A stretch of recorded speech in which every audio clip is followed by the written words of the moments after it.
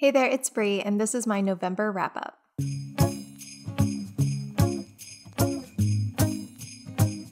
In the month of November, I read a total of 33 books. That's mostly because I read a lot of novellas. I'll link down below my Thanksgiving reading vlog where I talk about all of these novellas. I will also link down below my wrap-ups or my recent reads, because that will have me talking about all of these books in depth.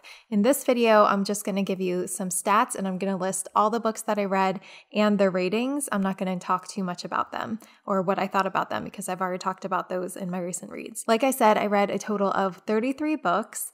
I didn't have any 1-star reads. I had 3 2-star reads. I had 4 3-star reads, 6 4-star reads, 9 5-star reads, 2 DNFs. I reread 4 books, and I don't count those toward my star ratings because if I reread them, that usually means that I gave them 5 stars. That's why I'm rereading them. I had 6 all-time favorites. So in my rating system, I give 5 stars pretty frequently because if there's nothing wrong with it and I really enjoyed the book, I'm going to give it 5 stars. But there are some books that I think are like all-time favorites, like favorite favorites. And I know that a lot of times people will give books like that 5 stars and the books they just liked 4 stars, but that's not usually how I do it. So I had 6 of them this month, which is kind of crazy. Oh, and I'm currently reading 2 books.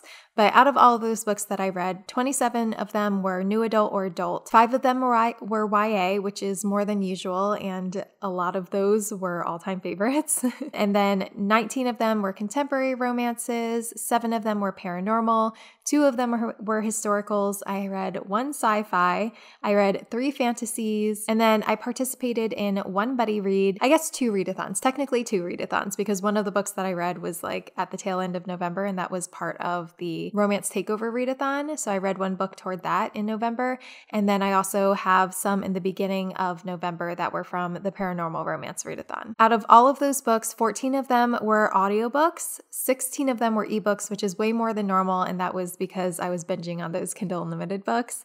And then I read 3 physical books. One of the books that I read was an ARC, and I didn't read any graphic novels this month. I also didn't read any nonfiction this month either, surprisingly enough, or any non-romance books. It was all romance this month, and that is pretty average and pretty normal for me. So I am currently reading 2 books. I'm actually, I feel like I'm kind of spaced out in this video because the book that I'm reading right now or listening to on audio, I'm almost done with it, and that is where my head is right now. I'm so deeply invested in this book, and that is Bring Down the Stars by Emma Scott. It's so freaking good. I'm almost done with it. I'm reading this as part of the Romance Takeover readathon. This is part of the Beautiful Hearts duet. It's a very emotional read. This is a love triangle romance. It's about this girl who is dating this guy and she loves him because of his poetry and how he writes these beautiful letters to her, but she's also very intrigued by his best friend, and the 2 guys are extremely, extremely close. They've been very close since high school. It's so good. It's so good. And things are happening right now. And that's where my head is at right now. So if I seem off in this video, it's because of this book. And then I'm reading this next book physically. So it's probably going to take me the entire readathon to finish it, but that's okay because it is by Autumn Gray and I love Autumn Gray. This is Breaking Gravity. And this is the 2nd book in the, what does she call this? Falling series, I believe. I'm finally picking this one up. I've been slowly but surely going through her backlist. This book is really good. As you can see, I'm not very far into it. This is a teacher-student romance, and the heroine is the sister of the heroine in Fall Back Skyward. I can't speak right now. My head is so in that book. I'm obsessed with this one too, and I feel like I did myself dirty. Someone commented on my Romance Takeover readathon TBR, and she was like, "You're trying to kill yourself with these emotional books that you're reading," and I didn't realize that a lot of the books that I chose for this readathon are super emotional, but I know that Bring Down the Stars is because that's what Emma Scott is known for, and I'm sure this one will be too because Autumn Gray is kind of known for that too. So I don't know how I'm gonna survive this readathon reading all these books, but they're really, really good so far. So anyway, those are the 2 books that I'm currently reading. They're amazing. I love them. Let's move on to the books that I have already read. So I'm going to go ahead and go through these. I'm going to start with my DNFs and then go all the way up to my all-time favorite reads actually. So all of these are going to be in order that I enjoyed them. So I DNF'd 2 books this month, like I said. The first one that I DNF'd was Broken Magic by India Kells. Yes, India Kells. It's supposed to be a forbidden romance between a shifter and a witch, and I think there was supposed to be a love potion involved, but the love potion portion like never really happened. I don't know. It was just super slow moving. I wasn't super into it, so I DNF'd it. And then I also DNF'd The Christmas Wedding Dance by Lachelle Turner. This one I DNF'd at like 30% because I did not like any of the characters in it. The heroine's an influencer, and like that's all she cared about in life was being a social media influencer, and it was driving me crazy. I actually DNF'd technically 3 books this month. The other one I DNF'd was like The Lesbian Christmas Elf, but I literally read not even the full first paragraph of it and I DNF'd it. It was that bad. And so I just like immediately DNF'd it. So I didn't even count it. I didn't even have time to add it to Goodreads before I DNF'd it. So I didn't count it in this. I ended up rereading the Nightwalker series. This is not part of Nightwalker series. I hate that I grabbed the wrong book. I'm missing a couple, but I reread the Nightwalker series by Jacqueline Frank. These are books that I've been obsessed with forever. This was the very first adult romance that I ever picked up, so it has a very special place in my heart.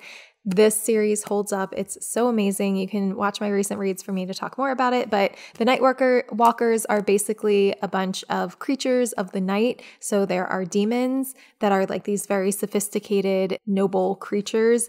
There are vampires, there are lycanthropes and shifters. There are a bunch of different night creatures, but this is mostly about the demons, although this book, Damien, is about a vampire. And they're super, super steamy, super well written. The underlying storyline that flows through all of these is really, really strong, really good. So highly recommend these. I've reread them a million times, and I reread them for the Paranormal Romance Readathon. So I didn't read the entire series. I read the 1st through 4th books, which is Jacob, Gideon, Elijah, and Damien. Jacob will always be my favorite, but I think Gideon is like my second favorite, and Damien's probably my third. So let's go on to the books that I read this month. So starting with my 2-star reads. First is The Alien Before Christmas by Luna Hunter. This is a alien Christmas romance, and the alien is Santa Claus, and he's also the love interest. That's all I'm going to say about that one. It wasn't good. And then A Christmas Dickens by Virginia Love. This was an absolutely ridiculous novella. These are all available on Kindle Unlimited, by the way. Definitely check out my reading vlog to learn more. This is ridiculous. It reminded me of Smashing the Pumpkin King, but 1,000 times worse. Basically, Santa sneaks into this girl's house. Not sneaks in. He like comes into this girl's house to like leave presents or something and do his Santa thing. And then she comes down and catches him. And he's like, I know what you want for Christmas. And then he shapeshifts into a hot guy. And they mess around, and then her husband comes home and he gets involved too. It's ridiculous. It's not meant to be taken seriously. I did not take it seriously. It was ridiculous. Next was Dirty Little Secret Santa by Alexis Adair. This is part of the Santa's Coming series. This was just a super short and kind of dumb. It was like a romance between this guy and this girl who are getting set up by Santa in magical ways. And the hero was kind of awful. Next, moving on to my 3-star reads. The first one is Seated by Santa by Penny Price. I gave this one 3 stars only because it's part of a series and it seems like the series might be interesting, but I really didn't understand what was going on in it. Basically, it's about this girl who has a relationship with a hot Santa Claus, like he's actually Santa. And Santa has some rivalry with some other dude and she's pregnant by him. There was like really, it was almost like reading a portion of a book. I might have liked it if I read the other books. I might read the other books. I don't know. Anyway, then the other 3-star read was Breaking the Silence by Katie Allen. This is a romance between this guy who is kind of a sheltered, socially awkward guy who is a computer programmer. He works from home, and it's a romance between him and this girl who like walks her dog outside of his house all the time, and he's like lusting after her. It has a lot of drama, a lot of angst, and it was just meh. And then next is Snowed In by Cher Dillard. This is another Kindle Unlimited Christmas romance. This one was cute. It's very fade to black, which I wasn't expecting because I think this is part of the Santa's Coming series. It is. And it's about this girl who on Christmas Eve, she gets in a car accident in the blizzard and she calls for a tow truck. She's not injured or anything. Calls for a tow truck, and it's a romance between her and the tow truck driver. And I think he also owns an inn because it's like a small town. And so he ends up letting her stay with him. And then the next 3-star read was Dirty Santa by Daphne Loveling. This one is a motorcycle club Christmas romance. It's about this girl who moves in next door after her divorce with her. She's got a 7-year-old. She moves in next door to this guy who's in this like motorcycle club. He's like this bad boy. He's like outside fixing his car and she's always like watching him, and he like sees her watching him, and then her washer breaks and since it's Christmas Eve, it's like leaking everywhere, but her landlord won't come out and fix it and she can't get a hold of any plumbers, and so she runs outside and asks him if he knows any plumbers, and he's like, I can fix it. And so he comes in. I don't know why I'm telling it like that. But anyway, so he comes in, it's their romance, whatever, it was fine. And then moving on to my 4-star reads. The first one is Awakened, The Oracle Chronicles, book number 1 by Moni Boyce. I read this one for the Paranormal Romance Readathon. This is a romance between an oracle and a shifter. It's a forbidden romance as well. He is there to protect her, and she's not supposed to know that he exists, and then she like figures it out. Yeah, so this is a series. The series seems really interesting though. The next 4-star read is Oh Snowy Night by Ella Good. This was another Christmas novella that I read, and this one was cute. I liked it a lot. It's a Grumpy Sunshine kind of romance, and it's also like mountain man lumberjack hero. She ends up having to stay with him. She gets snowed in with him because I think she ends up stopping at his house because she has to go to the bathroom on the way, but like maybe her car breaks down or something. For one reason or another, it's forced togetherness, Grumpy Sunshine. It's cute. And then A Holiday Temptation by Tiffany Patterson. This is another Christmas novella, but this one was pretty emotional. The hero, he was in a really bad accident that was caused by the heroine, and so she ends up like kind of ditching him after he's injured for that. It ends up being this hate to love situation, but she ends up moving back to the town they used to live in and has to end up working with him unexpectedly. So it's a hate to love thing, but then they keep getting thrown together and having to work together and stuff, and ends up developing into more. And it was good. I really liked it, but very, very emotional, much more emotional than I was expecting. Next is Wrong Bed, Right Guy, Come Undone, book number 1 by Katie Robert. This is my least favorite Katie Robert book that I've read so far. It was still good, but the heroine was getting on my nerves. I love the premise of it. It's about a girl who has had a thing for her boss for a really long time. They work at this art gallery and her boss lives, I think, like in the loft above it. And she finally decides, she's been like putting out signals to him for a long time. He has not like done anything about it. So she's like, you know what? I'm going to sneak into his apartment wearing like sexy lingerie, and then that's how I'm going to get things going. So she sneaks into his apartment and crawls into bed with him, but doesn't realize it's not him in the bed, it's his brother. So anyway, it's their romance, and it was good. It just wasn't my favorite Katie Robert. And then the other 4-star read is Unloved by Katie Regnery. This is a kind of like survival-y type romance. It's about, I'm sorry, my choker is like actually choking me. I put it way too tight. The heroine's fiance dies in like a really intense way. He was texting her as he was like dying, and he was starting to text the mountain that he like really wanted to do. They wanted to go there together and climb it. So she decides she's going to do it by herself, which turns out to be a bad idea. Surprise, surprise, because she ends up getting attacked by this like dude, and then she ends up getting saved by this guy who is like this loner who lives on the mountains because his father was a serial killer, and he thinks that he has serial killing blood in him, which is going to make him like evil. And so he like lives like a loner, but then he can't help but save her, and so it's their romance. And yeah, I gave that one 4 stars.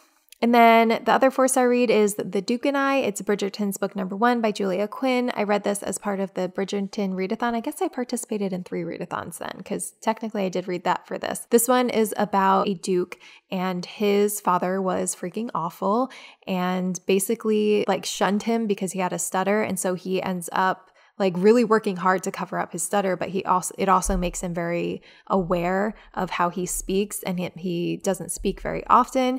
And then the Bridgertons is like this big, very close family. There's a bunch of brothers and a sister. It's a romance between that duke and then this sister.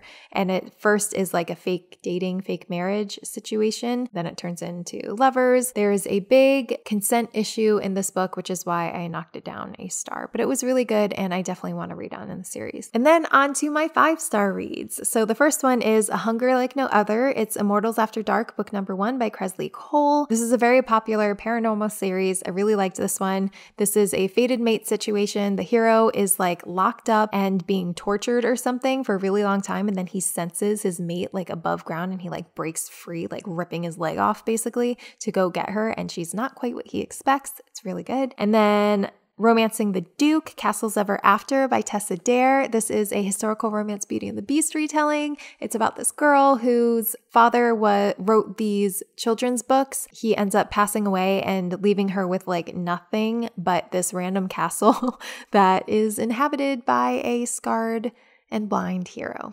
So Beauty and the Beast retelling, it's really good. And then the other 5-star read is The Boss Who Stole Christmas. It's Reindeer Falls, book number 1 by Jana Aston. I absolutely want to continue in this series because I loved this book. It was such a great holiday romance.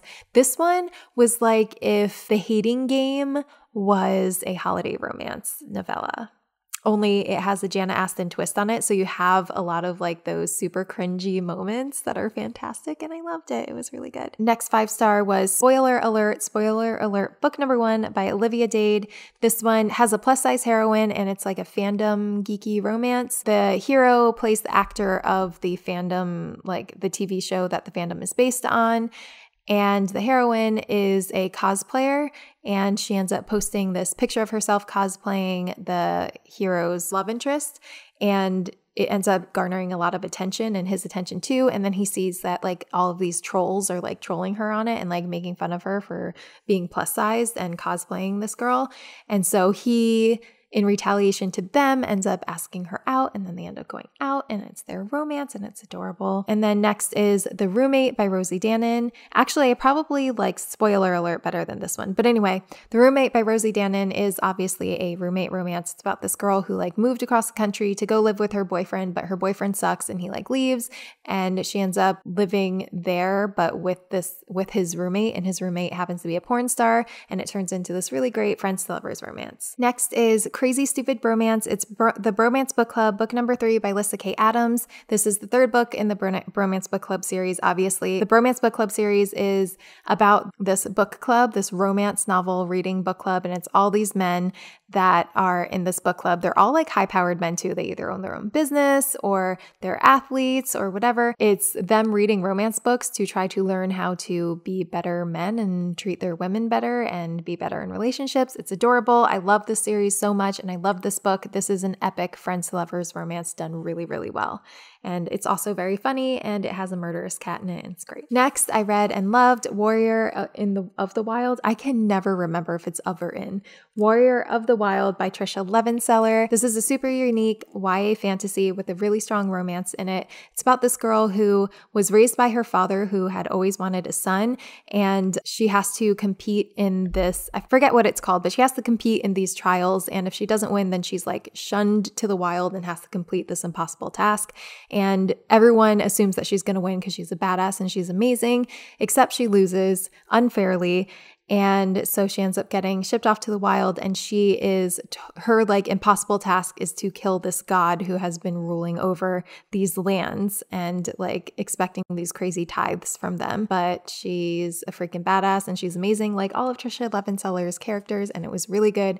Unique story, very good. And then the last 5-star read, well, not the last 5-star read, but last 5-star read before I get to my all-time favorites is The Warlord.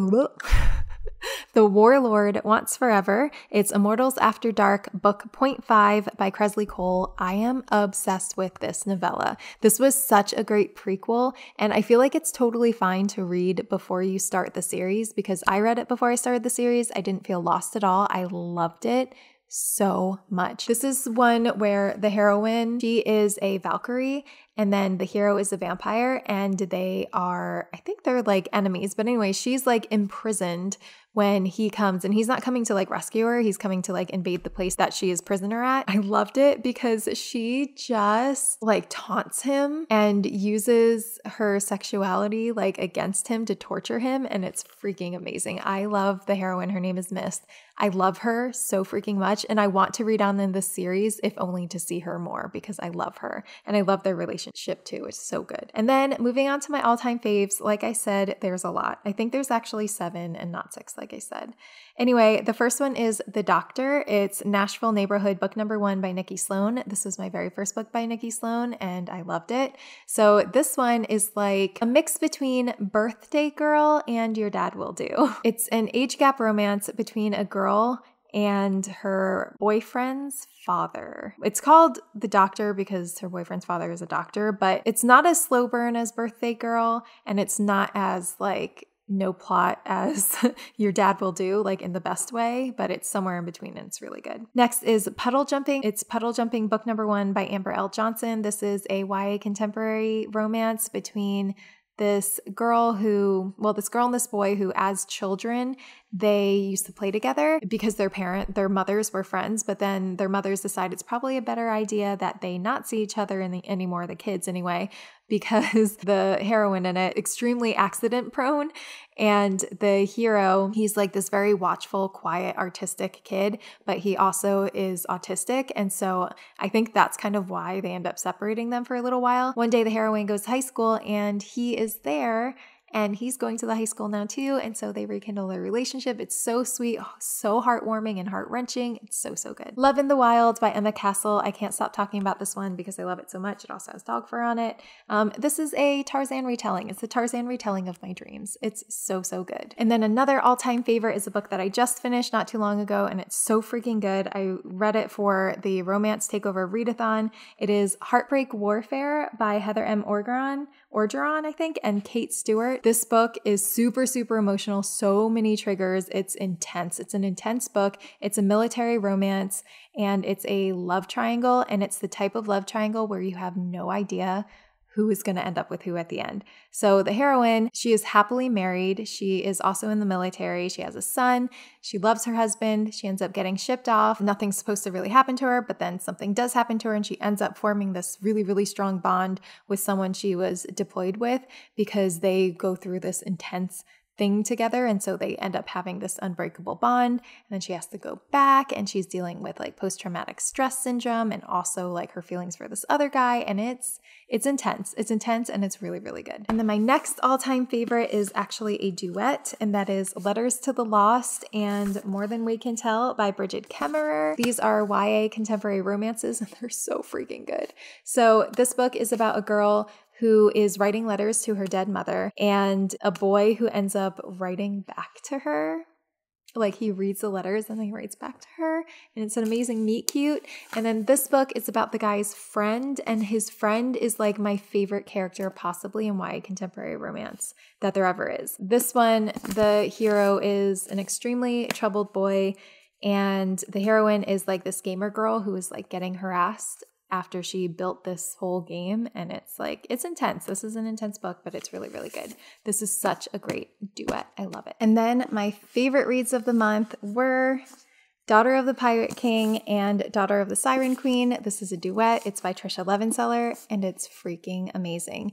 If you liked The Shadows Between Us because of the heroine and how badass and ruthless she was, and because of the hero who appreciated her for all of those things, you will love this one. Also, if you love pirates, and whether you like YA fantasy or not, this is so freaking good. This series, I am absolutely obsessed with it, and I loved it. It is my favorite read of November, hands down. It was very easy to choose this month because I blew through these books in like one day. Highly, highly recommend this. It's such a great story, such great characters. It has a great found family element in it as well. Like the heroine, she has her own crew and everything. She's this like pirate captain. Her crew is like made up mostly of women, and she has a super strong bond with them.